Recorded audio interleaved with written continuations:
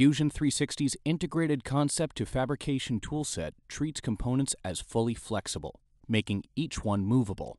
Joints are used to establish positioning or motion behaviors between components, similar to assembly mates used in other CAD systems. Joints are applied a bit differently in Fusion 360, but they are much more powerful and flexible with far fewer clicks to get the outcome you're looking for. Unlike other CAD systems, joints can be used at any time during the design process in the same design canvas. You could use them to define a component's various position based on its motion and then keep modeling from there. Let's take a look at adding some commonly used joints to this telescope, and later I'll go over adding as-built joints to the model. Before I begin adding joints to the model, I'd like to point out that the tools used to join parts together can be accessed in the Assemble flyout menu. In this lesson, I'll be focusing on the top portion of the menu, tools that join parts together.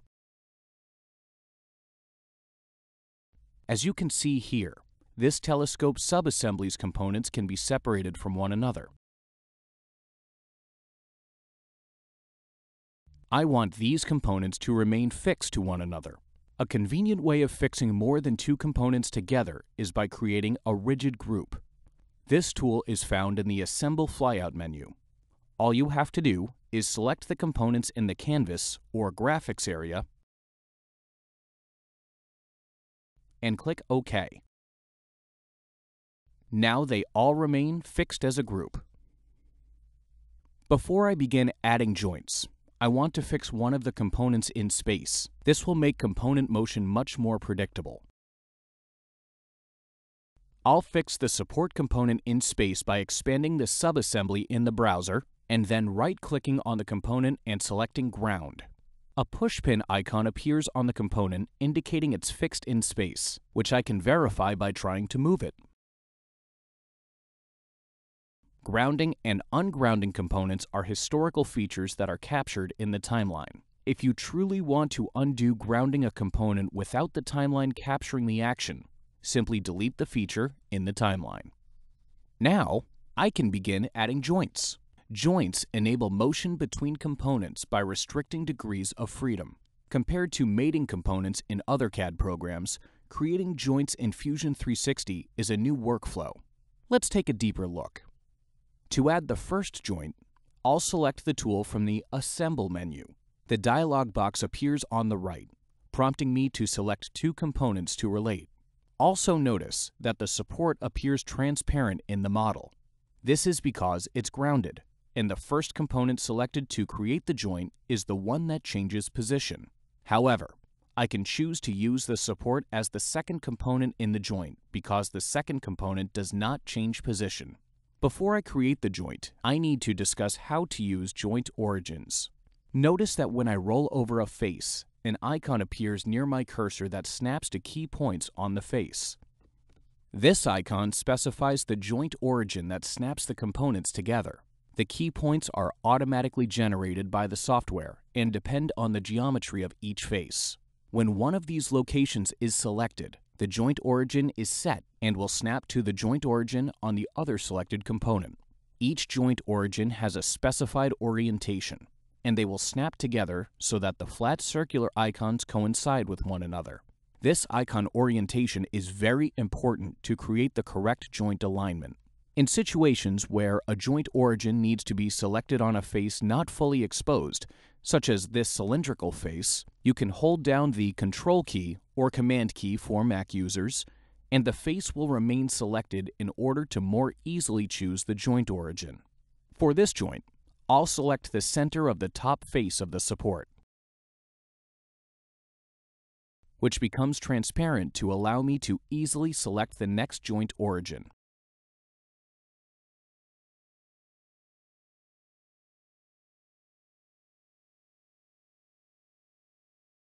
Then I'll select the center of the underside of the mount, and you can see that these two components snap together at the specified joint origins.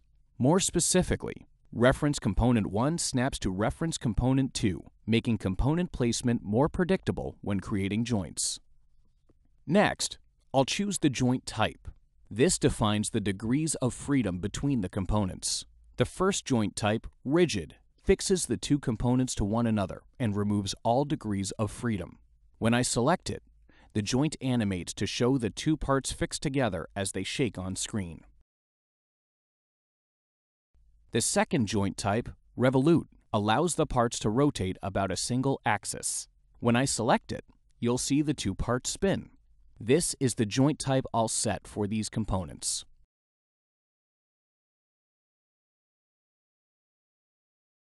Let's dive into the next joint type, the slider joint. I'll re-enable the joint command using the repeat command gesture. The slider joint will be applied to the slider ring and the support. I'll select the joint origin at the center of the bottom face of the slider ring, hold down the Control key, and then select the center of the support where the edge begins to taper. By changing the joint type to slider, I'm allowing the ring to translate along a single axis, which is animated in the model.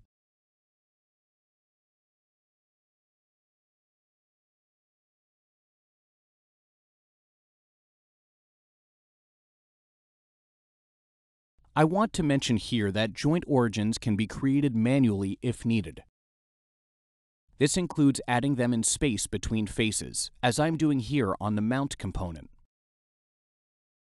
I won't go into too much detail about how to manually create joint origins. I just wanted to make sure you knew that this option's available when working on your models.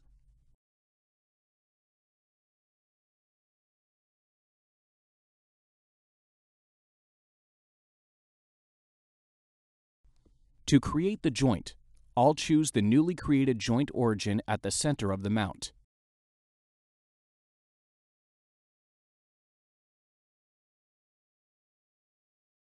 And at the center of the halter,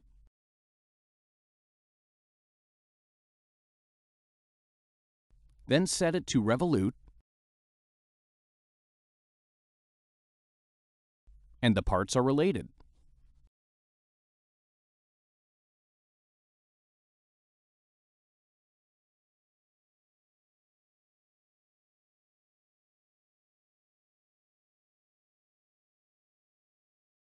Another common joint type is the cylindrical joint, which allows for 2 degrees of freedom, translation along an axis as well as rotation around that same axis. I'll apply a cylindrical joint between the telescope and the halter. I'll select the joint origin at the center of the telescope as well as the center of the hole in the halter by holding down the Control key, and choose cylindrical as the joint type. You can see in the animation that the telescope translates axially and rotates within the halter.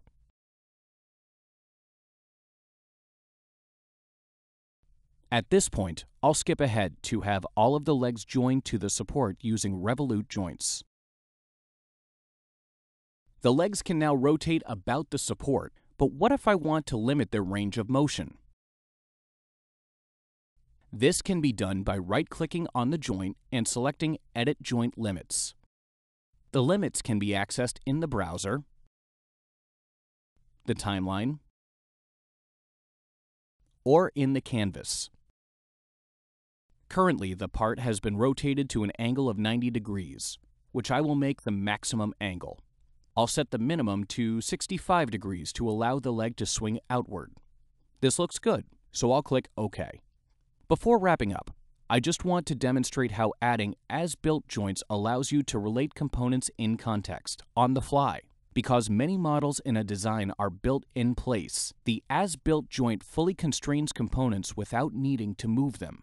This is slightly different than standard joints, which move components in the model in order to create the relation. Degrees of freedom are assigned on the spot in relation to neighboring components, allowing for proper motion. For instance, I want to add a linkage between this leg and the slider ring. Because I can add the as-built joint in context, the linkage will be created at the correct length the moment it's designed. I'll skip ahead to show the linkage created in the model. To add the first as-built joint, I'll select the tool from the Assemble flyout. The first step is selecting the two related components. Next, I need to select a joint origin as the position of the as-built joint, which I will add to the center of the hole in the linkage. Set it to revolute, and click OK. I'll create this same as-built joint where the linkage connects to the slider ring. First, I'll select both components, then the position for the joint origin, and click OK. Now, when I move the linkage, you can see that the leg, the linkage, and the slider ring all move together. This linkage and as-built joints can be applied to the other two legs, completing the telescope assembly and enabling the proper motion. One of the most useful applications of as-built joints is quickly relating imported models. For instance, this telescope subassembly initially had no component relations, just like an imported model. By removing the rigid group added earlier, I can quickly restrict degrees of freedom since all of the components are already properly positioned. First, I'll add a revolute as-built joint between the eyepiece and the small end cap. Then I'll add a rigid as-built joint between the small end cap and the tube. Finally, I'll add a cylindrical as-built joint to the tube and the lens fixture. As you can see, this is a quick and simple way of defining the motion of an imported model's components. As you've seen in this model, joints are a quick and flexible way of defining component movement. By snapping joint origins to one another, it's significantly easier to control component motion by choosing the joint type. Since these joint types can be changed at any time, the model's motion can be easily redefined. And in the case that you need to design new components in the model, as-built joints allow you to establish mechanical motion at any point in the design process.